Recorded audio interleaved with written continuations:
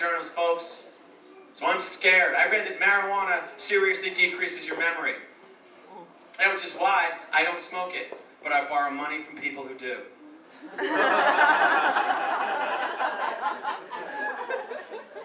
It also messes with your depth perception. That's how far away things look. That's really serious, by the way. Seriously, you guys know, if you fly jets or know people in the air, I mean, that is really serious depth perception. Don't mess around with that, because I remember once, I was so wasted, I thought I was only like that far away from success. And that was scary. I started making plans, you know what I mean? I looked at a house and stuff, and that was crazy.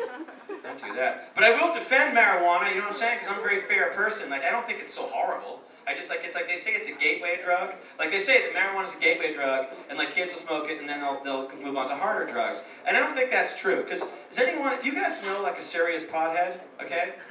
I don't think they have the motivation to go out and get hard drugs. Pothead can barely order a pizza, okay? Seriously, guys, they're not going to make 3 phone calls, hit the ATM, and drive out to San Bernardino, okay?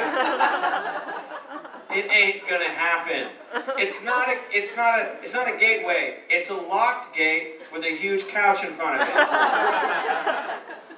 It's comfortable, and you can sleep there forever and watch TV. Caffeine is a drug. Caffeine's a drug we see every day. There's more caffeine in everything all the time. There's like, they're having a fucking coffee war on us, you know? And there's caffeine in other drinks that aren't supposed to have it. And I don't know how you get a buzz anymore. Everyone's so just like jacked up on caffeine. It got to the point I went to Starbucks recently, and they know me. They're like, oh, hey sir, would you like your triple mochaccino with 2 extra shots? And I was like, no, you know what? Today, why don't you just give me the jumper cables on the balls? Just hook those right up, turn that to like 8.5. That and a blueberry nut scone. Tell you, really, a drug I have a lot of respect for, though, is speed. I think speed's a good drug. I'll tell you why. The name, just the name. I love the name. Because it's the best name. It's honest and accurate. It tells you exactly what the drug does, right? It's called speed. It makes you speedy. Like a 5-year-old can understand that, right? Yeah, no, I know, because I sold speed to 5-year-olds. A little juice box and, you know, apple. You know, it's cool. Those kids aren't fat, I'll tell you that much. I saw childhood obesity, seriously. But I think speed, great name for a drug, very honest. I think all drugs should have to be named like that. You know what I mean? Like, hey man, you want to smoke some forgetfulness? It's like, no dude, I snorted up some endless chatter. Dude, we're gonna shoot up, dude. We're gonna shoot up some music career. Yeah, dude, we're gonna shoot a lot, like a double album, man. A couple of singles, too. You know, me, I like the old, you know, lowered sexual standards. At one show, I actually told that joke, and a woman yelled out, no, ecstasy. Ecstasy is the most accurately named drug. And I'm like, I don't think so. I think that drug should be called Shitty Dance Music Collection. That's what I'm saying.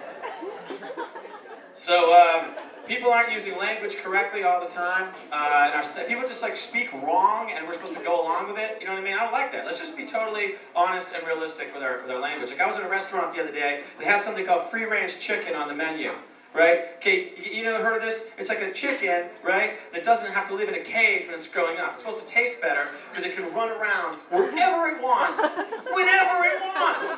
And I'm like, wait a second, that chicken's not free-range, man. That chicken is. Hello? That chicken is homeless. Let's get that bird in a fucking room, okay? That is horrible. We don't talk about people like that. You never heard someone go like, hey, you know how Sticky Willie hangs out in front of the bar? Yeah, you know the guy with the beard down here pees himself? Yeah. Yeah, he's not homeless. He's free range. Yeah, I know it's kind of sad, but he's gonna taste delicious. I was in the supermarket the other day, I was in the produce section, I saw an apple called Red Delicious. I'm like, wait a second, man, that's not cool. It's like someone's a little overconfident about their apple. You know, you can't name your own fruit delicious. Thank you, sir, exactly. Please meet my sidekick. Buzzy. Okay. No, I love that guy. Anyway.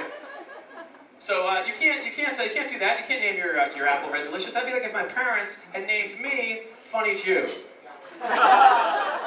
Which would be weird, right? That would be weird. That would be a weird name for me because it sounds Chinese. I also I can't stand. There's